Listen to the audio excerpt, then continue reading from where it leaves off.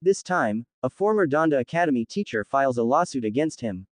Court records got solely by the impact show that the Yeezy style creator is being sued by a substitute educator who guarantees that the confidential Christian school is following unlawful instructive practices, as well as breaking different well-being and security infringement. Welcome viewers to my channel. Please subscribe, like my video and turn on notifications so you don't miss our next update. Two individuals are suing the Donda rapper, Sha'Carri Byers and Cecilia Haley. According to court papers obtained by The Blast, Haley stated that she began working as a substitute teacher for the school on November 12, 2022. On or about January 9, 2023, she became the school's third-grade teacher. Half a month after the fact, close by January 25, 2023, Byers began functioning as a fifth-grade educator. In the court documents, Haley and Byers stated that they were the only African-American teachers at the school, despite the fact that the school accepts students from pre-kindergarten all the way up to 12th grade.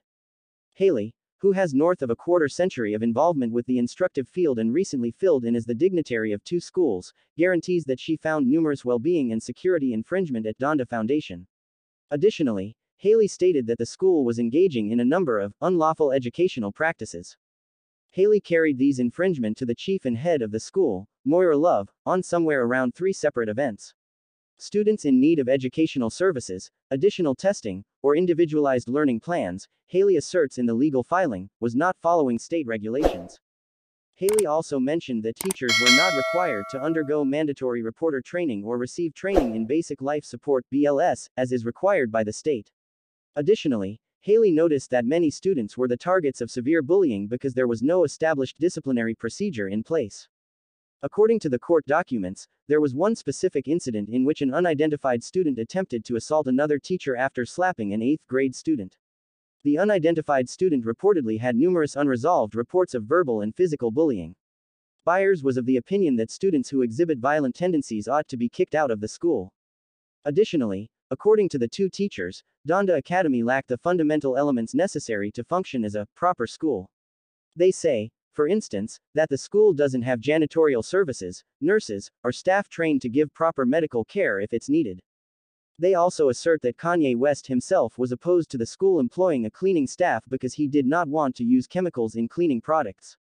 Instead, in the lawsuit, both teachers assert that the only cleaning supplies they were permitted to use were microfiber cloths and acidic water.